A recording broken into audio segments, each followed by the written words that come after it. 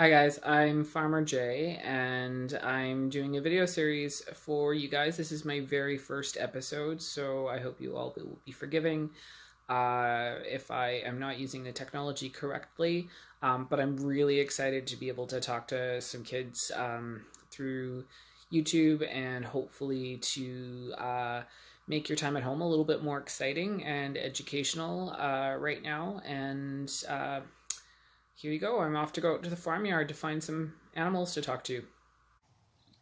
Hi everyone. I just wanted to introduce you to my friend Ina, who is a Jersey cow, and she is going to help us learn today about cow poop and the digestive system of cows. And this is specifically in response to a question from Lau, who I believe is in Denmark, who asked why cow poo is splatty.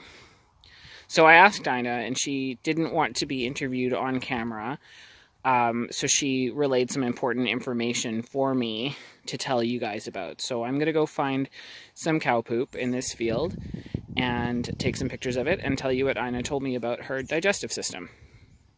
Okay, so Lau's question was, why is cow poop so slimy and splatty? And as you can see from this beautiful shot, cow poop is indeed both slimy and splatty.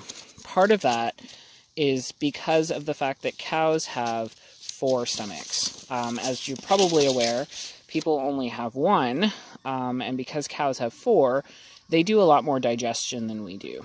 Now this cow patty, which is what you call a pile of cow poop in a field, has been stirred around by chickens and birds because, as you can see, there are little specks of grain still there, and the birds really like to eat them. You might think that's gross, but the birds like to eat the undigested grain, and also they eat any bugs that hatch from the cow poop, which helps the cows.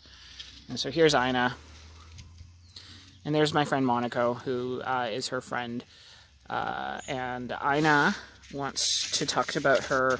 She has 4 stomachs. The first stomach that she has is called her rumen. The rumen is the first chamber of the stomach, and it helps her digest grass. And as you can see, she's lying in a pile of hay because hay is her favorite food to eat. Hay is dried out grass. So when she eats the grass, we can't digest grass because we don't have a rumen, and we don't ferment cellulose, which is what is in grass that we can't digest. And so this is the reason that humans can't eat grass, but cows can. So she eats things, it passes into her first stomach, the rumen, and then it goes into her reticulum. And her reticulum is basically a place where a lot of fermentation happens. And fermentation is a process that breaks hard things and fibrous things down into softer, more digestible material.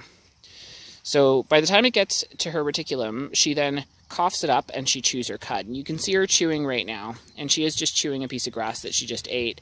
But a lot of times cows will chew their cud, and that's them having a second shot at chewing their food because they don't chew it very well the first time down.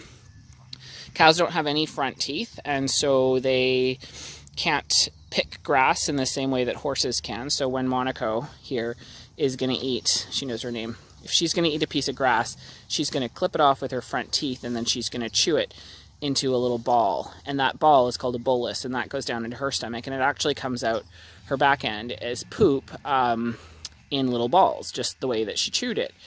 And so because horses are different, they only have 1 stomach. They're like us. They don't digest things as thoroughly. Ina then she'll swallow her cud material again, and then it passes into her 3rd and 4th stomachs, which are called the omasum and the abomasum. And there's more fermentation that happens there. In the 2nd chamber of that process, she makes rennet, which is actually what people use to make cheese. So by the time it's gone through all that process, you can imagine it's pretty liquidy and pretty broken down. She's digested everything she can from it. She's used it to make her body strong, and then what's left comes out as poop.